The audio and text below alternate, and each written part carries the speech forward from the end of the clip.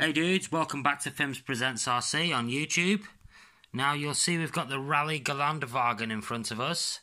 The pickup that I've been working on that's been converted from a full cab Mercedes G-Wagon into what you see here, which is going to be a bit of a rally build. Now, however, I wanted it to have some ability for trailing as well. I know at this ride height it's not going to be a rock crawler. It's going to be more of a trail truck for me and the kids to mess with. Now, I came across two issues. I wanted to be able to hitch up a trailer without manually hitching it, and also I came across an issue which I managed to solve at the same time. Basically, the suspension at the moment, as you can see, is set up for trailing. A lot of travel on there. Quite a high ride height. Now, what I've come up with is a system where I can adjust it electronically on the fly. That's locked as it is there now, and that's all good to go for gravel bashing and car park bashing and stuff like that.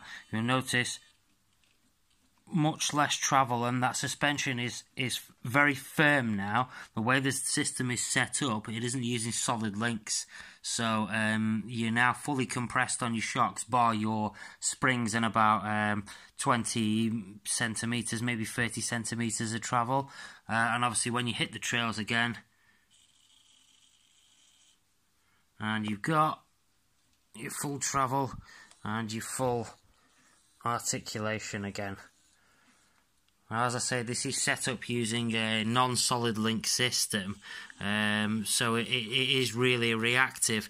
It is basically electronic adjustable suspension on the fly.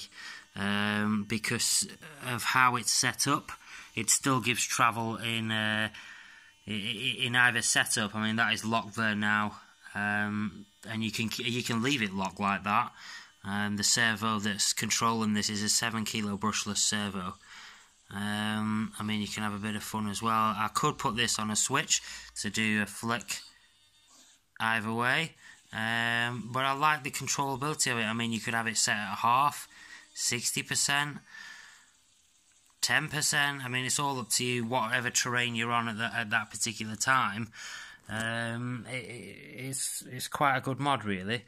I'll do a build video on this soon to show you how it's actually done, but I just wanted to show you now I've finally got it set up. Thanks for watching, guys.